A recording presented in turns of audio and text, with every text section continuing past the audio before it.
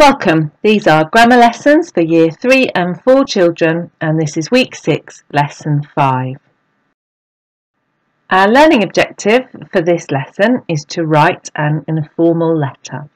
So by the end of this lesson, you will have used your draft to help you write a final copy of your letter. You will also have used the features checklist, editing checklist, and Waggle to help you. And you will even have sent your letter when it is finished. So I've put in here the list of features of an informal letter that we've been looking at all week. These are just to remind you of the things that should be in your final copy of your letter. If you need to remind yourself of them, then pause the video and have a good look.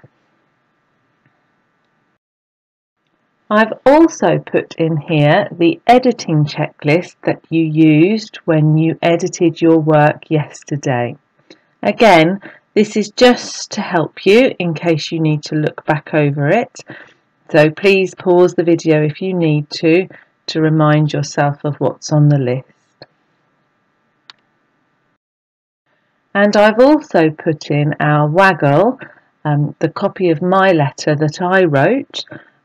This is the first page and this is the second page, and again, if you need to use any of my ideas or you need to use this to help you at all, then it's here for you to use. Pause the video and take bits from it if you need to.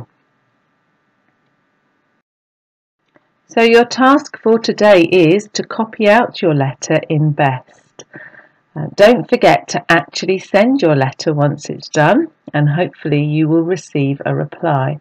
I've put here a picture of the way an envelope should be addressed and stamped, just in case you're not sure, so that you can do that properly.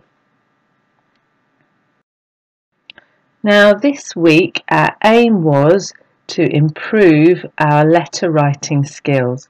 I hope you feel that your letter writing skills have improved.